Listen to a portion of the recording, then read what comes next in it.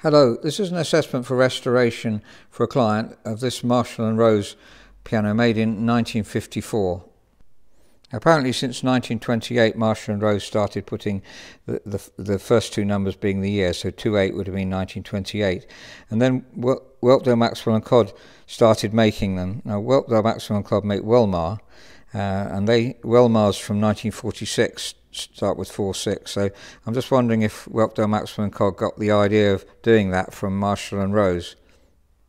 It has many characteristics of the Welmar. The styling of the cabinet for this age of Welmar was similar, and the veneer colour.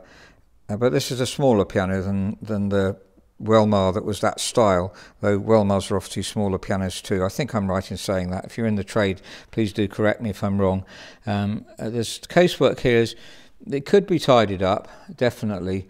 We could spend, I think, probably a couple of days to get this looking good, or it could be stripped down and refinished, but it's very expensive doing that, of course. It is a high quality piano. For a small piano, a very good piano.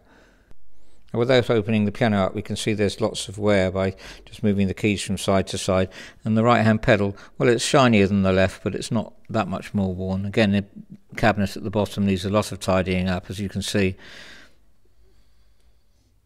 Now, if we look in the bottom of the piano, unfortunately, we can see there has been a lot of moth. These are the carcasses left by the larvae, and so that's common. The dead spider there is too. Obviously, the moth is probably long gone, but we'll still treat it just in case.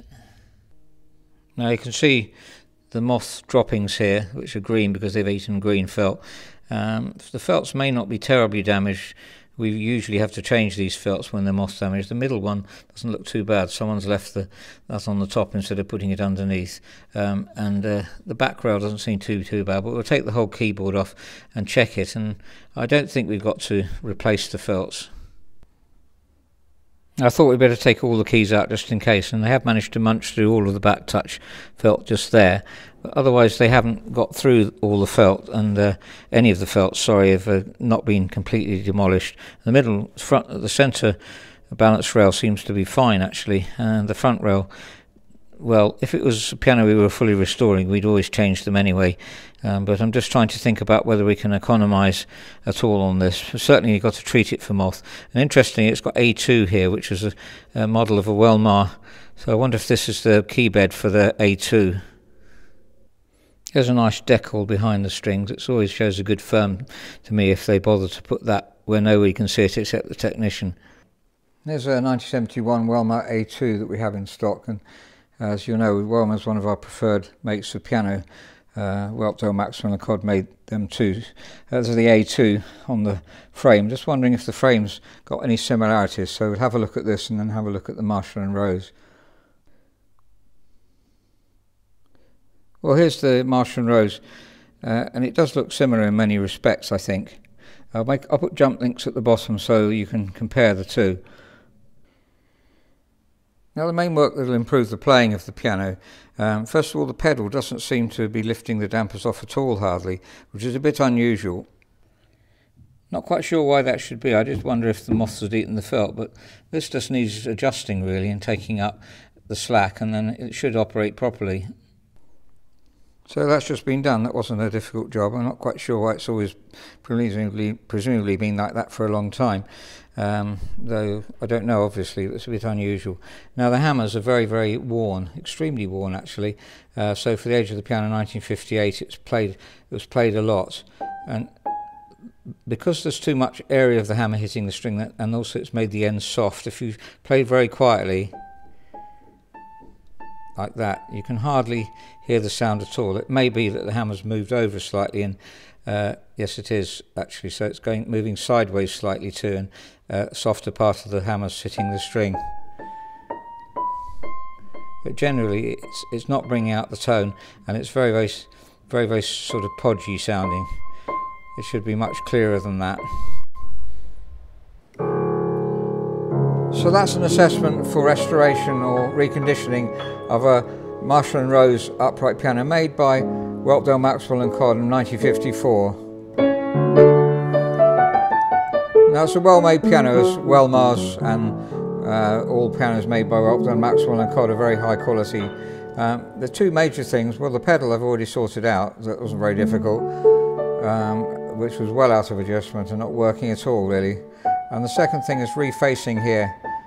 The two major things in terms of improving it as a playing instrument. Of course we have to treat the moth as well, and there's general regulation to do on it. So this refacing, there's plenty of hammer left, so I think it will reface well. Obviously you could change the hammers, but it's very expensive to do that. Now the casework is difficult to improve, very much so. This type of scratching is very deep. Ideally we'd like to completely strip and refinish the piano. To repolish it, French polish, is about 60 hours work, so that may be out of the question. Or if you want the spray finish, that's a possibility. Obviously it doesn't look as nice as a French polish, but I'm not sure how we're going to be able to improve this very much really. It's very scratch looking, and the type of finish it is, it's going to be very difficult. My polisher will say it's impossible, and then after a couple of days he'll have improved it a lot, but it obviously won't look as good as it would if we refinish the whole thing. So it's a very beautiful mellow sound, very much like a Welmar that we, as you know, is one of our preferred makes of piano.